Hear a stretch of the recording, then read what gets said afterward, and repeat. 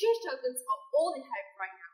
The last time I checked, there are over 400 exchange tokens listed on CoinMarketCap as of May 2020. The main function of exchange tokens is a utility function, but they could have other kind of functions that are similar to cash or currency. These tokens are important in engaging the exchange's community and to capture the value generated from within the ecosystem. The token also makes up the incentive mechanism or incentive model, which is the economics that we want to uncover today. The top exchange token currently in the market is Binance, which is one of the top traded altcoins as well. So today we're going to deep dive into Binance native token, BNB token. Three things we're going to cover today. One, the market design of BNB token. Two, the token structure, which includes the monetary policy and valuation of BNB token. And three, we're going to look at the financial incentives of BNB token on BNB's platform. This is part of the token economics framework. If you have not watched it or read about it, download the research paper and I'll link it just above. So let's get started. Before I begin, I just want to make a quick clarification. Token economics is the concern of economics ecosystem in which the tokens exist in. It is more than just the token itself. Just like in economics, we don't only focus on the economics of money. There is a specific view for that called monetary economics. In economics, we discuss many things like building the ecosystem or a country where the token or the money exists in. The specific view in token economics that talks only about the token itself is called token design or token engineering. They're quite similar, but also quite different. The general idea, though, is the same. It's all about designing the token itself. Today, we're going to talk about token economics, which involves more than just the token itself. It includes market design, mechanism design, incentive design, resolution mechanisms, monetary policy, and all these other aspects that add together to give value to the token. But market design. If you recall from the previous episode, we did a crash course on market design. The full episode is on education.economicdesign.com. Market design is the design of the environment in which the tokens exist in. In market design, we also understand the primary objective of the ecosystem, so as to design the right market for it. We have to talk about objectives. When we start designing anything, it's like calculating the optimization function in calculus. You need to know what you're optimizing. You need to know what you're looking for. It's also like in dating. If you don't know what you're looking for, then anything goes, any puzzle goes. Back to BNB token. What is the main objective of BNB token? The main objective is to use it as a utility token with the function of getting a discount on trading fees. The objective might change in the future, but that's the objective right now, today. It's what we're focused on, it's what we're dealing with. Of course, there are secondary objectives that grows or that comes up as the ecosystem evolves. For example, holding it as a store of value due to its deflationary feature, trading it with other crypto assets or crypto tokens as a medium of exchange, to spend it on other goods like in-stock purchases, or to donate to charity. These are endless use cases. Right now, there are 31 use cases in BNB, or you can use BNB in 31 different use cases. Are they all on Binance platform? Not really. Which brings me to the first factor in market design, thickness. When we're talking about thickness, we're not talking about thickness with the 2C, we're just talking about thickness as a prerequisite to attain network effects. Since Binance is an exchange, like all two-sided platforms, we need to achieve thickness from both ends of the user base. For exchange specifically, that means market takers and market makers. But in the token ecosystem that we're talking about businesses that accept BNB token and the value that it can bring to users themselves. Let's start with businesses. Binance being one of the top few exchanges, it can tap into the network to establish partnerships. Remember our episode on Facebook's Libra token and the partnerships? Binance is doing something similar. Instead of Libra and the middlemen doing exchange and validating all their transactions, Binance has partners who accept BNB token in their platform. This could be for activities like travel, paying for bills, earning interest and stakes, shopping, and all the other stuff. There are 31 partners in total. Of course, these are just secondary objectives as mentioned. The main objective is due to use the token to get a discount on trading fees in Binance. For users, Binance launched the BNB token with an ICO. That is the only distribution of tokens and the rest are capped. To attract users to increase thickness, BNB tokens are deflationary, which increases the value in the long run and attract people to hold them. There are also many other use cases to attract different types of users beyond traders. For example, Binance has its own incubator and launchpad.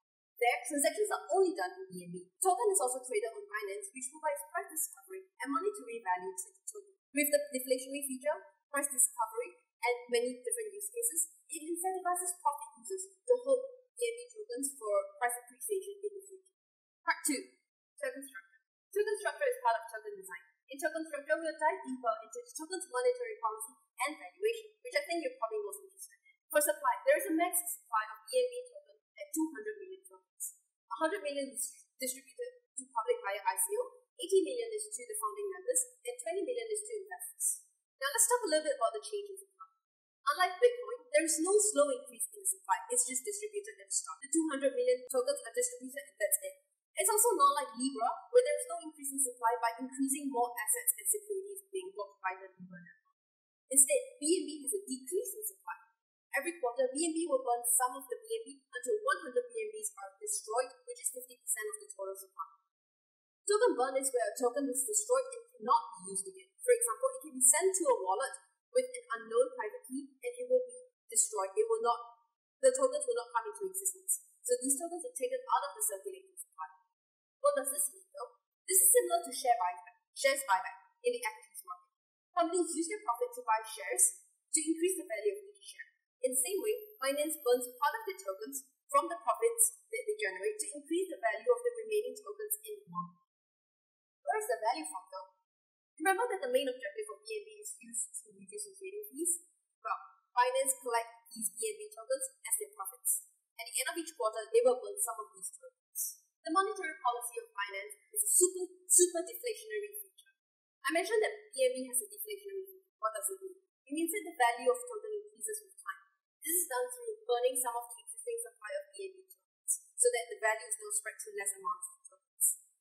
Initially, BNB was burned as a proportion of the profits generated from the exchange through the trading fees. For example, 50% of BNB tokens are used to pay for trading fees will be burned at the end of each quarter. But now, as the use cases of BNB expand, the amount of BNB burned is not based on the profits, but based on self-reported values. This caused some controversy in the space since we're all about transparency. But let's go back to economics. Let's break this down into economic science, two foundational principles: supply and demand and behavioral economics. If you read these episodes, they are episodes 1 and 5. Let's start with supply-demand explanation. Basing solely on the main objective, let's say BNB tokens are only used to reduce trading fees. Of course, the more use cases there are of BNB, the better this explanation is. The more people use BNB tokens to reduce the trading fees, the more tokens will be burned, hence the increase in value of each token. Simply, if we have 10 bags and 10 apples, each bag will have 1 apple. But if we decide to burn 50% of the bags, we'll burn 5 bags, each bag will now have 2 apples, which increases in value. Each bag is more valuable now. So in the same way, with each burn, the value of BNB tokens will increase. That being said, it does not mean monetary value, it just means value to you. It could be reflected in monetary value, but that's probably in the longer run. What about behavioral economics explanation? For people who see value in the long run, they will hold BNB token and pay in other inflationary currencies or tokens like USDT. Inflationary tokens will reduce value in the long run, so long-term believers will buy and hold BNB tokens. There are also people who see value in the short run. This could be a trader making a huge trade, and a discount in trading allows the BNB tokens to generate better value than holding it in hopes of price appreciation in the future. So they rather use it now because it just makes sense. Now, there is also collective behavior. When we talk about behavior economics, it's always about collective. When people see more people using or more users paying trading fees in BNB tokens, this signals a reduced confidence in BNB prices in the future. Even if the rational structure is a deflationary mechanism, the behavioral model could say otherwise. Having transparency in BNB burning is a double-edged sword. On one hand, we have full transparency of how many tokens are burned for accountability purposes. On the other, some quarters are significantly more than others. It shows other traders that BNB tokens are not so valuable to hold, so you're better off using it now because it gives you more value. Or trading volume is too low, and this could signal a low value in using BNB tokens, hence it's not worthy to keep it for price appreciation. Considering that there are so many use cases of BNB, 31 in total, this makes sense that Binance calculates burn volume via their internal matrix than just trading volume. BNB might generate more value in other markets than just using it for trading fees. So basing it solely on trading fees will not be a fair assessment to the value of BNB. Probably they're using it as amount of profits being burned and just divided by the amount of price per BNB token to determine the total quantity of tokens. Currently, as of May 2020, there are over 20 million tokens burned. That's 10% of the total supply. Since the value of BNB fluctuates, the value of burn also fluctuates. So the value burn each quarter fluctuates. The value of BNB token has fluctuated, but remains one of the strongest altcoins so far. It's one of the top 8 altcoins. There are also some research that shows that to use PE value to determine if BNB is over or undervalued. All the reports I've read so far show that it's undervalued, but I'm not clear for that.